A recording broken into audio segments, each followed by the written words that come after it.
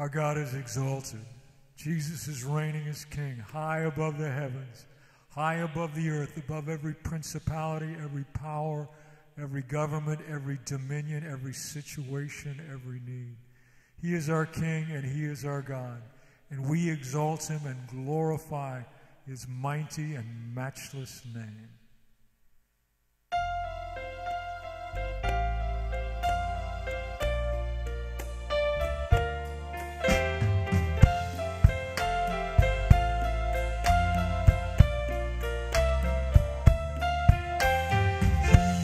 Exalted, the King is exalted on high. I will praise Him. He is exalted, forever exalted, and I will praise His name. He is the Lord, forever His truth shall reign. Heaven and earth rejoice in His holy.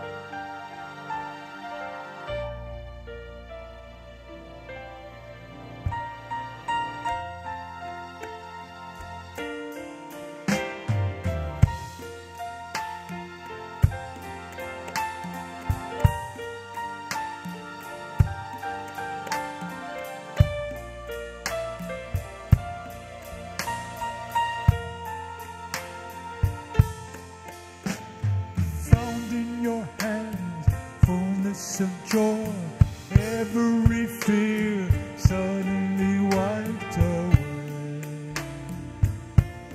Here in your presence,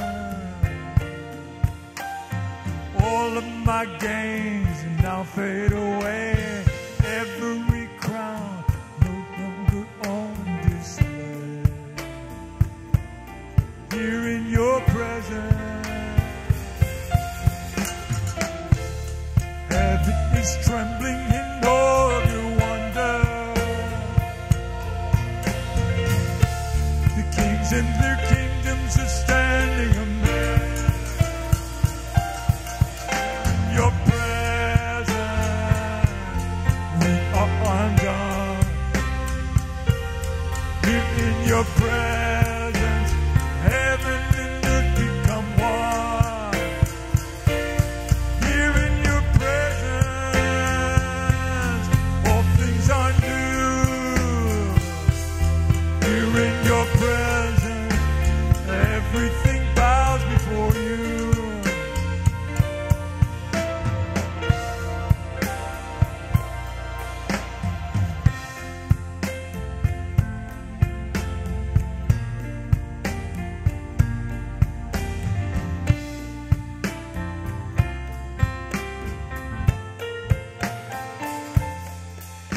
It's found in your hands, fullness of joy.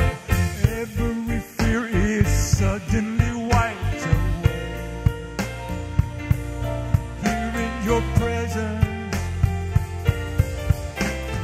all of my gains now fade away, and my every crown is no longer on display.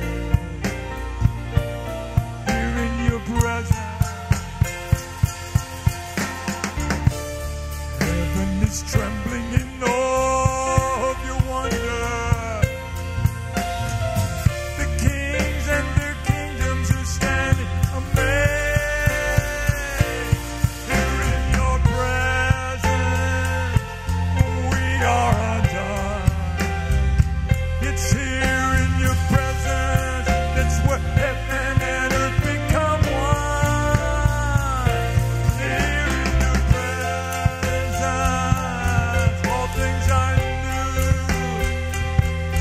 Here in your presence, everything bows before you.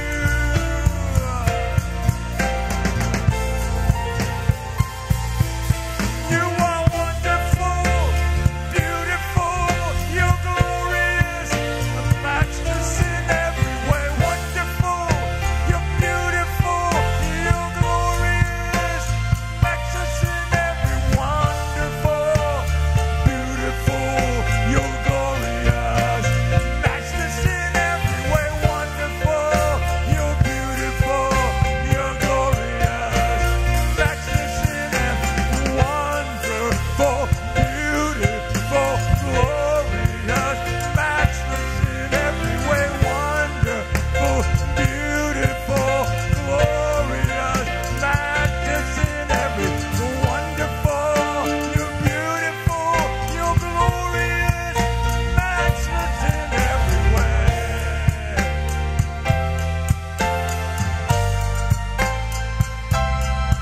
In your presence, we are undone. Here in your presence, that's where heaven and earth become one. Here in your presence, all things are new.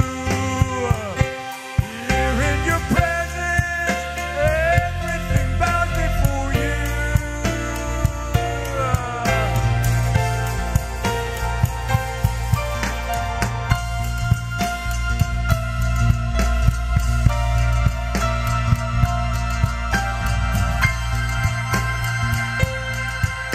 For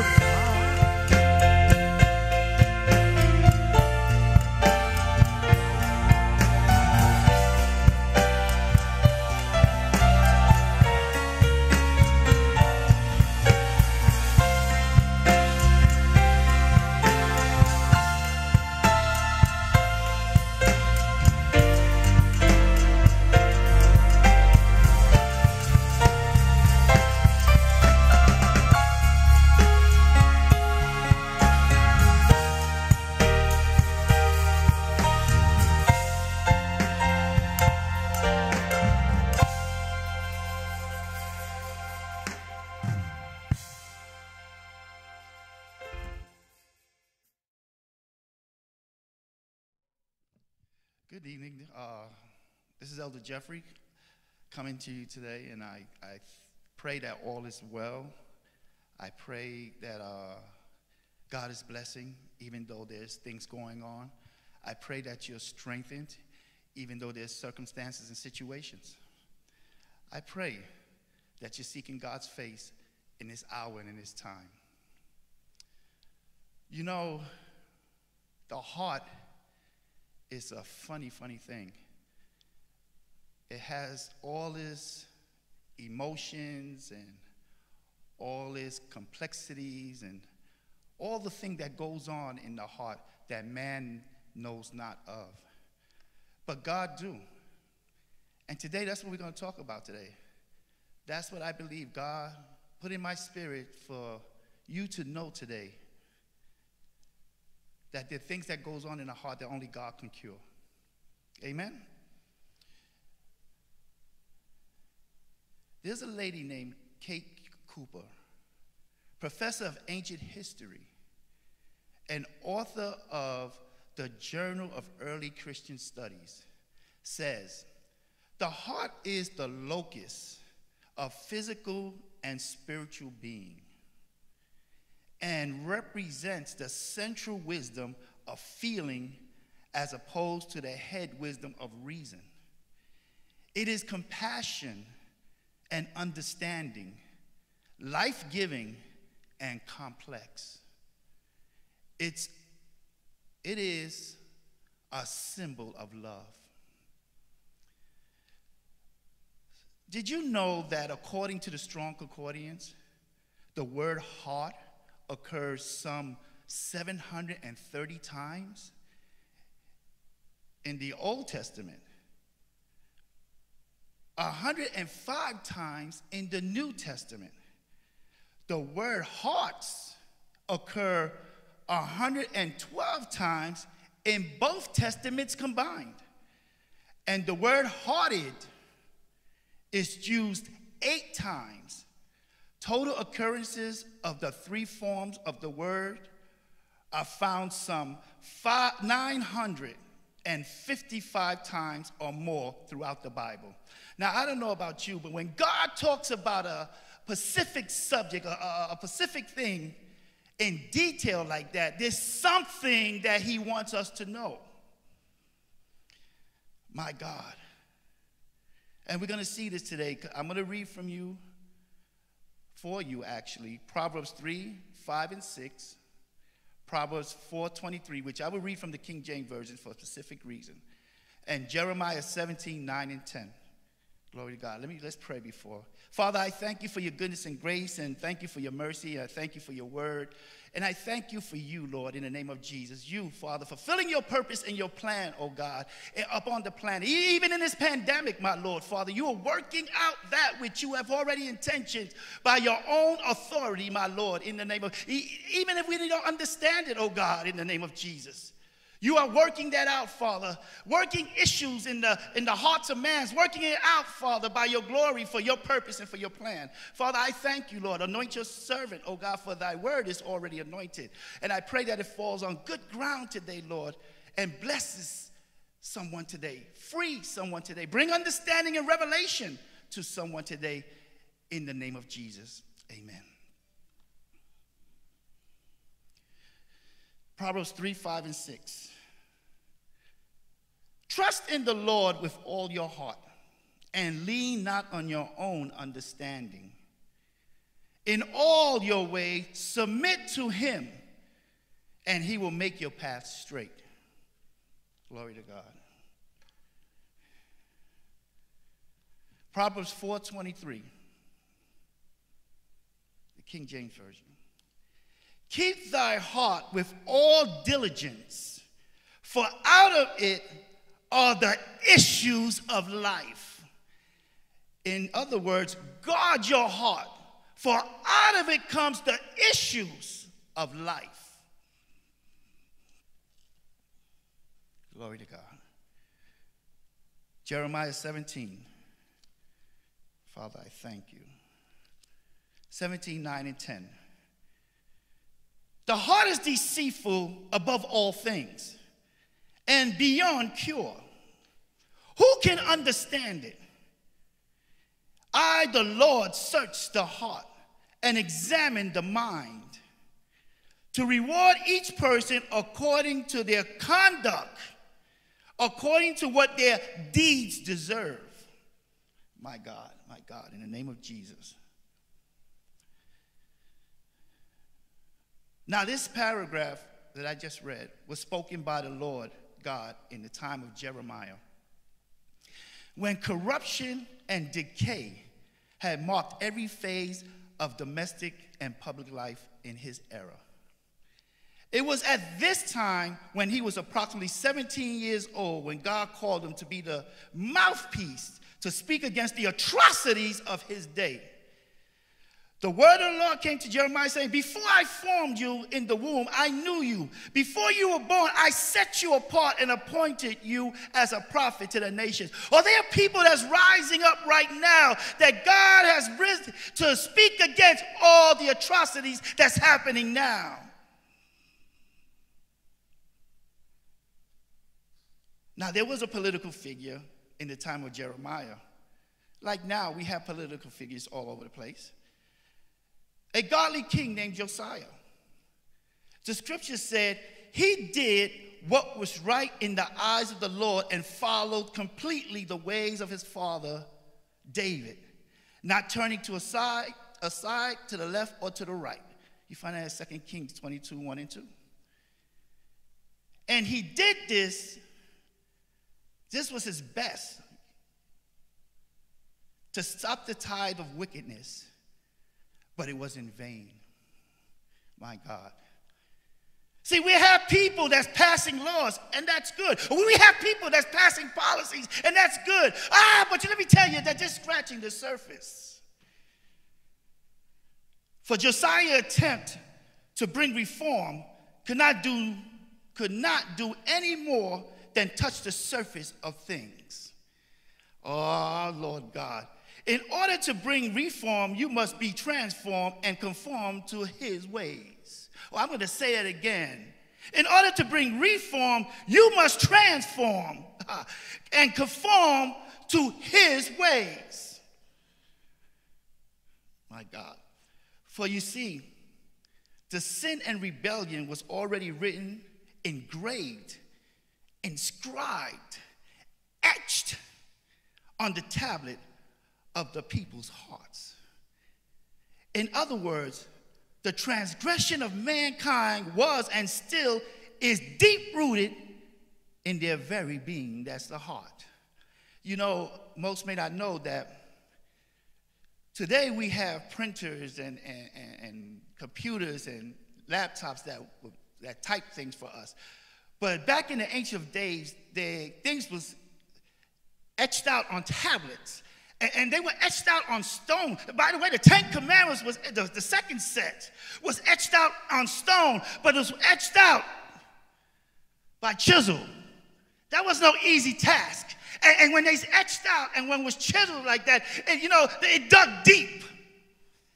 That's what God is saying about the sin of mankind. It's etched out in the hearts of man. And if this is going to work, someone they got to do there got to be a surgical implant, and it has to be deep rooted. We have to get to the root of the issue. For the wickedness of mankind, incurable heart can only be healed by trust in God. Psalm 17, 3, 5, and 10. For God had declared to Jeremiah, cursed is the one who trusts in man, who draws strength from mere flesh.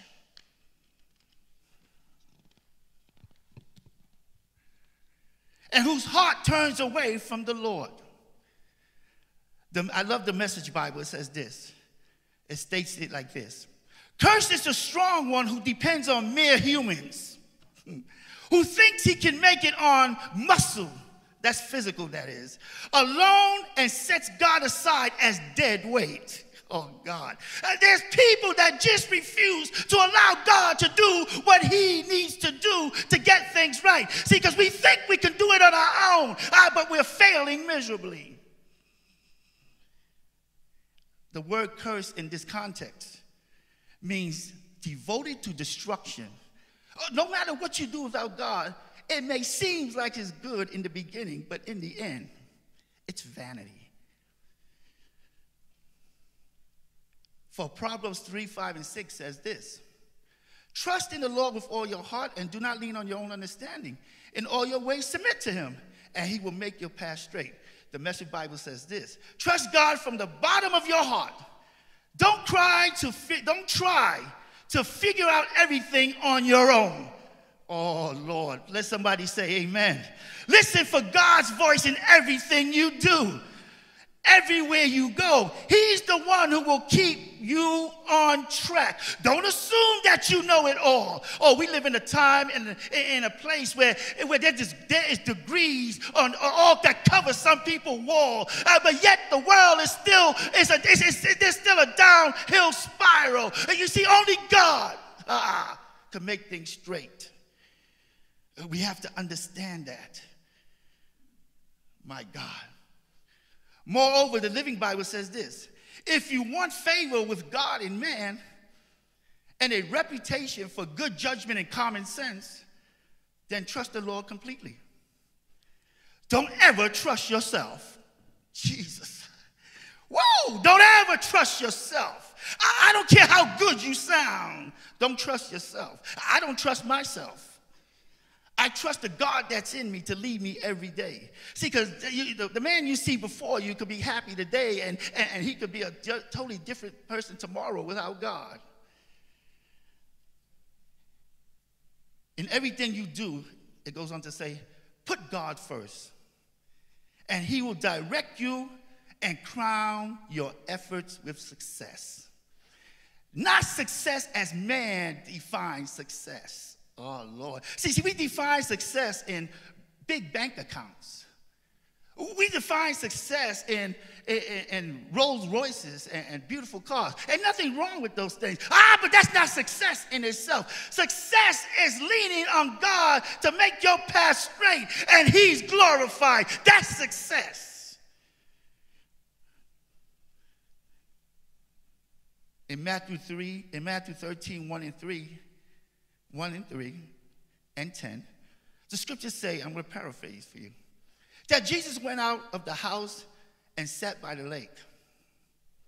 And large crowds gathered around him, so much so that he got into a boat and sat in it, while all the people stood on shore. Oh, Jesus was very popular, and he's popular today for the people of God, that is. Then he told them many things in parables. And then the disciples came to him and asked. We're always asking questions. Jesus, so inquisitive. But you know what I love about the Lord? He so patiently asks our questions. Even if we think it sounds kind of off kilter, in his loving kindness, he just answers our questions. The disciples said, why do you speak to the people in parables? The scripture states that his reply in verse 11 was this: because the knowledge of the secrets of the kingdom of heaven has been given to you, but not to them. All church, understand what God has given us today. We got the answer. Oh, we have the answer to life's issues today. But you see, they don't. It behooves us to sit back and not proclaim the gospel, for that is the answer. Glory to the living God. Oh, Father, I thank you. Whoever has, he says, will be given more, and they will have in abundance. Whoever does not have, even what they have will be taken from them. And let me tell you something. He's not talking about material possessions here. I'm going to show you.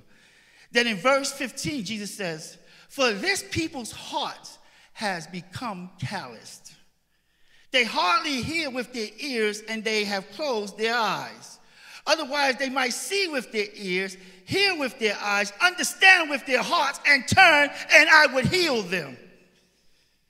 In other words, Jesus was simply explaining to the disciples that revelation and truth of the kingdom of heaven is given to the believing disciples, but not to the unbelieving crowd. Oh, it's not that God don't want to give it to them, or they just refuse to believe. Oh, we could have had an answer a long time for the coronavirus. It's there. And our God will release the answer in due season. But we still got too many unbelieving people that think they can do it themselves. Glory to the living God. Speak, Holy Spirit. My God. For Hebrews 11:6 says this, and without faith it's impossible to please God, because anyone who comes to him must believe that he exists. Oh, you got to know that he's there even though you don't see him.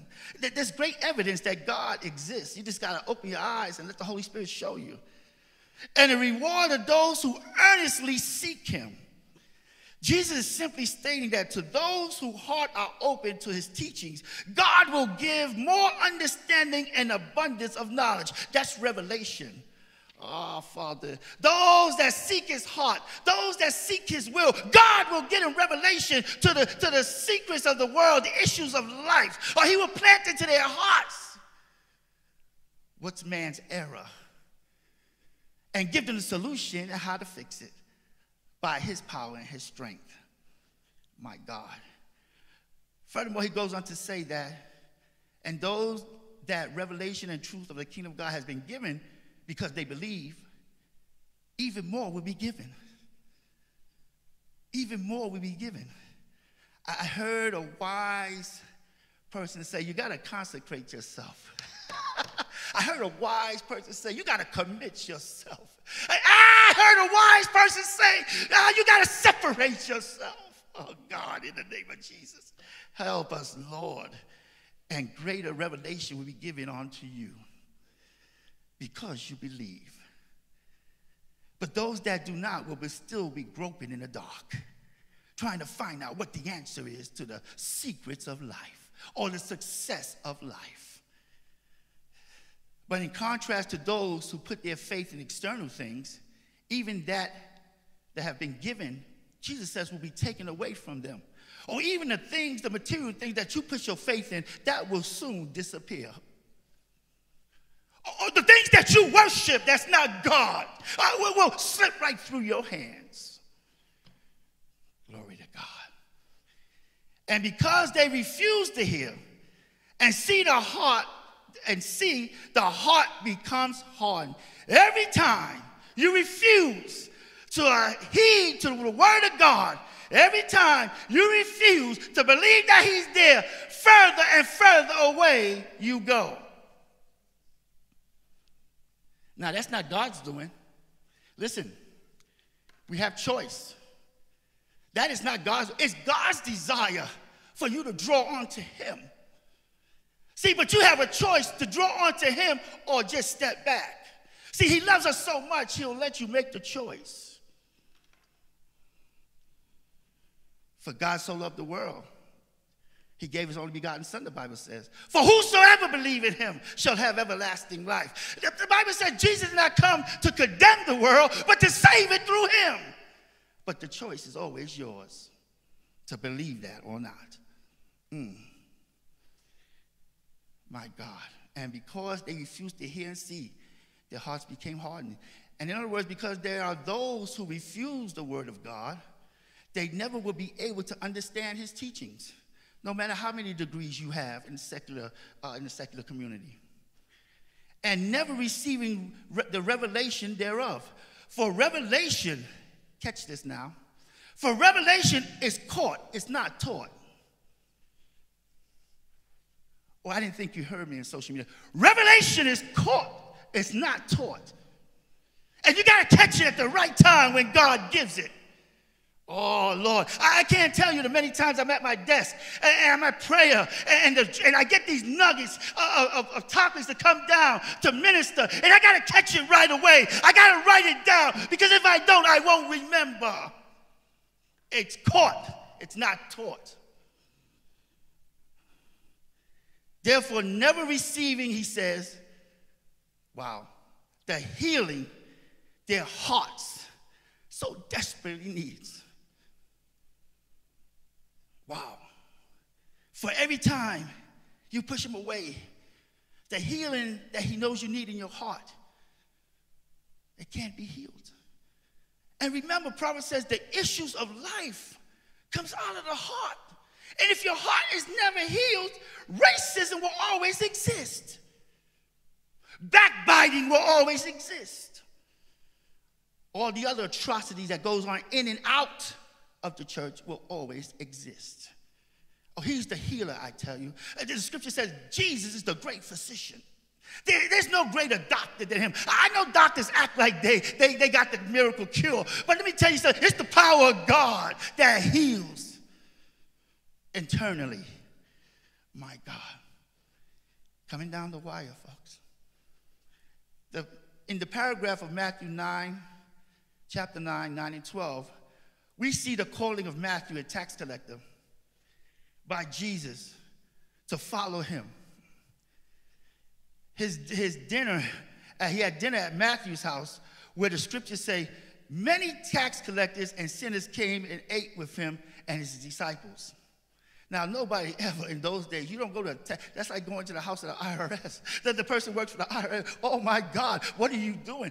But Jesus says, I'm going to eat at your house, Matthew. See, although no one else loves you, I understand your heart. And you're not a bad person, you just need a heart transplant. And I'm the doctor who can give it to you. Oh, glory to God. Now, these actions prompt Jesus to be questioned. I laughed when I read this. Show me this. Questioned by the religious rulers of that time. Oh, Lord God, help us. Of that day. Why does your teacher, they asked, eat with tax collectors and sinners? Sinners in this context means to miss the mark. They fail to realize they missed the mark too. Jesus. But they bring an accusation. See, but their hearts are bad too. And they're needing a great physician. But it's bad when you need a doctor and you don't know it. Oh, God, help me. Jesus' reply was this. I love my Lord. It is not the healthy who need a doctor, but the sick.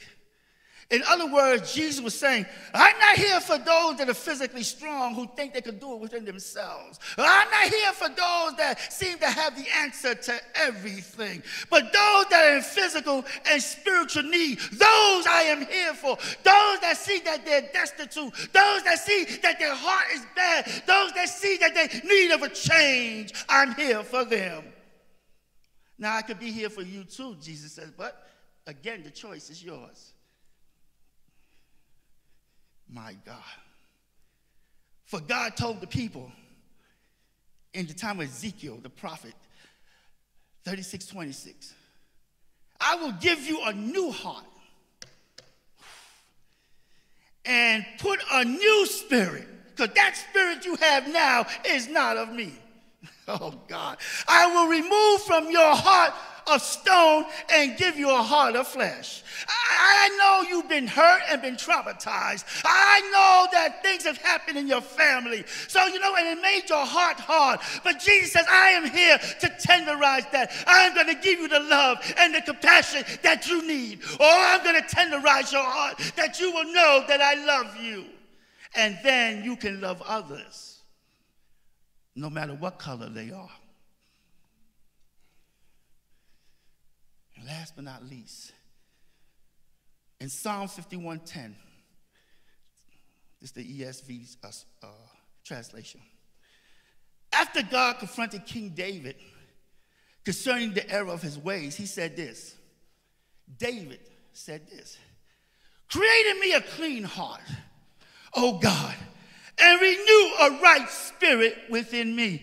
David was confronted with his own heart. Even though the Bible says that David did these great things for God, but he had a bad heart also. And God understood that. And when God confronted him with it, he was smart enough to say, oh, Lord, create in me a clean heart. I don't want this heart that discriminates. I don't want this heart that don't love. I don't want this heart that don't care. Create a new spirit within me, Lord. Give me your heart. Give me your spirit. Oh, Lord, in the name of Jesus. Because Jesus, that's why you said, that's why you came. Church and those that are unchurched. The problem is there. Racism is real. Discrimination is real, but it's the issue of the heart. It's not the issue of the head. It's the issue of the heart. And I'm here to tell you that Jesus came to rectify, to resolve, oh Father, in the name, to resolve that issue, that we shall be one. Not just the church, but the church and the world. That we shall be one by the transformation and the renewing of mankind's heart. Sounds simple. It is simple. If we, the word said, if we submit. So I leave you with this. If you're at home today and you're still wondering why is it that all these atrocities are still going on, well, now you know. The issue is the heart. And if we get before God and lift his name up before the world and let them know you're not a bad person, no matter what color you are. The issue is, you just need a transplant, if you will, of the heart. And Dr. Jesus is the only one that can do that. Amen. God bless you. I love you, and I look forward to seeing you when all this is over. Amen. Glory to God.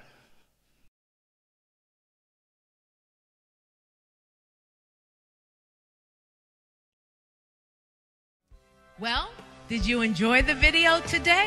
I pray that you did, and I thank you for staying tuned in. Now, there will be other upcoming videos, so be sure to like, share, or follow our Facebook, YouTube, or Instagram page, and it's entitled Love Gospel Assembly. Now, don't forget to click that little bell so that you will be notified of all the other upcoming videos. In the meantime, have a blessed day.